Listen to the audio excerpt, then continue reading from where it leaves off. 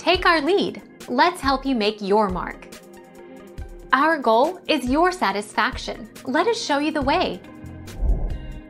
The best option is a Safari extension called Translate Safari. It provides a toolbar button and contextual menu item that allows you to quickly translate the current Safari page via Google Translate or Microsoft Translate. Google Translate is the default.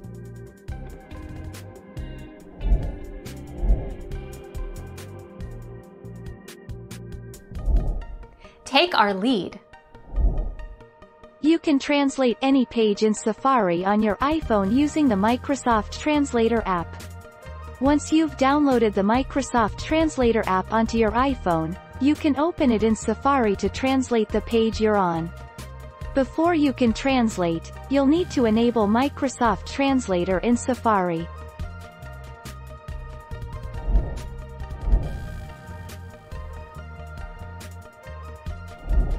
Take our lead. Let's help you make your mark. Tap the Action button on the left side of the address bar while visiting a site that you need to translate. The button looks like two A's next to each other. Tap Translate to your device language. Tap Enable Translation if prompted.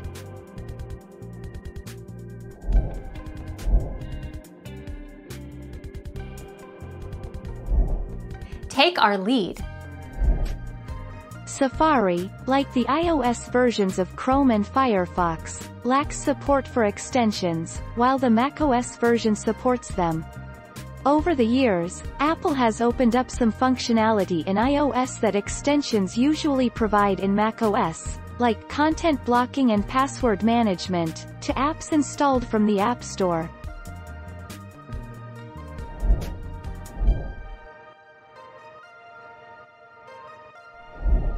Take our lead. Let's help you make your mark. Customize Apple's Safari in Safari on macOS. Open the View menu, then choose Customize Toolbar. A new panel will appear that will let you drag buttons to and from the toolbar, including those for sharing pages, opening your browsing history, and showing your most visited sites. Thank you for watching. Please subscribe and hit the bell notification.